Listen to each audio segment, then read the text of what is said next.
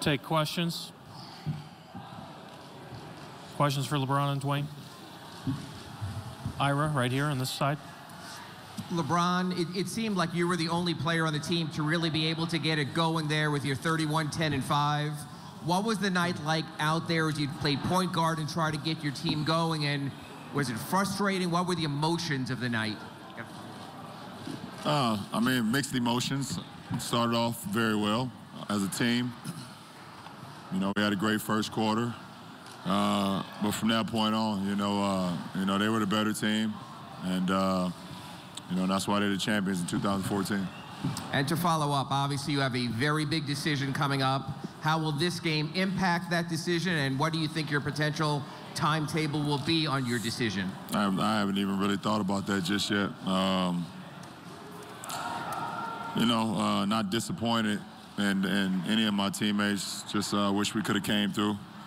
You know, played a better series, but obviously we ran up against a better team this year, and you know, like I said, I haven't even thought about it yet. Michael over on the left side. Dwyane, you gave the Spurs a lot of credit for what they were able to do to you guys, but what was the biggest difference for you physically in this series versus what you did in the conference finals against Indiana, where you seem to have your game? Nothing. Just struggled a little bit. I'm not, as I told you guys, I'm never going to point at anything physically. I felt fine. You know, I just struggled a little bit offensively. You know, wish I could have did more, but it's the nature of the game, you know, so nothing physically at all. Greg in the back left. Hi, LeBron. You came to Miami, obviously, to win as many titles as you can. Do the Heat have, Wade, Bosh, everybody, do they have enough in the tank to win more going forward as constituted now? I'm not even nowhere near at that point. You know, we went to 4 straight finals in 4 years, and you know, we're not discrediting what we was able to accomplish in these 4 years. We lost one, we won 2, and we lost another one. You know, and take 50%, you know, in 4 years, you know, in championships any day. Obviously, you want to win all of them, but that's just the nature of the game. You win some, you lose some. You know, you just got to come back the next year and, you know, and be better as an individual, as a team, you know, and go from there. But, you know, I know me and D-Wade and CB, you know, not proud of the way we played. You know, and all 3 of us, you know, that's the last thing we're thinking about is what's going on this summer. And just a real quick follow-up, did you notice by chance the swirling? I mean, even Chandler Parsons was talking about what you were going to do this week. Everybody's been talking about you and Carmelo. Have you heard that stuff? What do you think of that stuff, whether you've heard it or not? No, I haven't heard it. It really doesn't matter to me what people say at all. Over here on this side, Jason. LeBron, in those first 6 minutes, was that the kind of basketball you were hoping for? And did you feel at that point like you guys were going to be able to make a stand tonight? No. Just wanted to try to inspire my teammates. And, you know, came out very aggressive, made some shots, got to the free throw line, tried to inspire my teammates to try to get a win. Obviously, I ain't do enough. Chris Bosh described this as the Spurs as the best basketball team he's ever played against. How would you characterize what you ran into in the finals? I would agree. They were a much better team. That's what team basketball, and that's how team basketball should be played. You know, it's selfless. Guys move, cut, pass. You got a shot, you take it, but it's all for the team, and it's never about the individual. And you know, that was the brand of basketball, and that's how team basketball should be played. Third row in the center. Simone Bridges from Black Sports Online. LeBron, as a leader of this team, what do you tell your teammates, specifically the younger ones and the new ones, about dealing with a loss like this, and how can they help you in the future?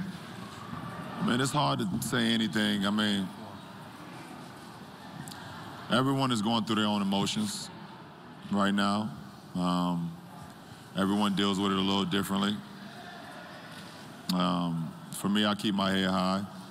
I understand the position I've been able to put myself and put this team in since I got here. So, you know, my head stay high, and I'm going to stay positive. And, use this as another opportunity to get better next year. So, but everyone is different. Spears over here on the right. Mark Spears, Yahoo Sports. For both of you guys, what have these 4 years meant, being together, playing together, off the court, all that? What have these years been like for you guys? And is it what you expected or more? Well, it's, man, we didn't know what to expect, when we decided to become teammates years ago. We just knew that we felt as individuals that we can do it, that we can put our egos to the side and not care about the individual part of the game and become a great team and become two leaders of that team. It's been a hell of a ride in these 4 years, And, when we decided to play together, we didn't say, okay, let's try for 4 years. We said, let's just play together and let's see what happens. And we've been successful in the sense of what we tried to accomplish, and that's going to the finals, and we did it. We would love to be 4 for 4. It's just it wasn't in the cards for us to be that. But, we have no other reason not to be proud of each other for what we've accomplished on and off the court for these 4 years together. And LeBron, what are your thoughts about what you've learned over the years from management, coaches, just how the organization has treated you? I play for my teammates, every single night. I don't really get involved in management and all of that. That's not my job. I play for my teammates. I try to lead my teammates. I try to inspire my teammates, and I let guys do their job, and I do mine. Last three in the back, Jason and Chris over here. Mike Benson, AP Radio. For both of you guys, Kawhi Leonard's the Finals MVP. Will you talk about what you saw from him, especially over these last 3 games, and how much he's grown from last year? Very efficient. He's very efficient. The first 2 games he didn't play so well. I thought he attacked more in the last 3 games. Shot the ball extremely well. Every year you gain more and more confidence. Guys, give you confidence, and he played extremely well. Yeah, he just played free.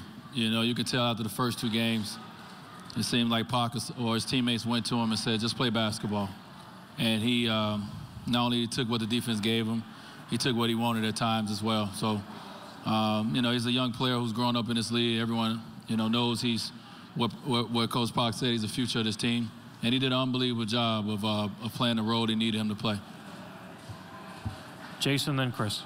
LeBron, you said in February you couldn't picture yourself leaving Miami. Do you still feel that way?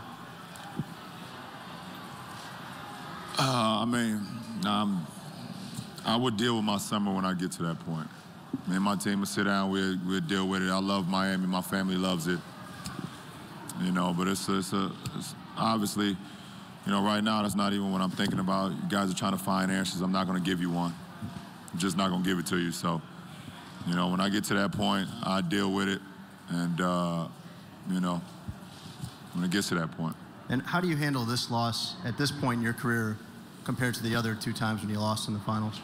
First time I lost, as a team, we're excited to get there.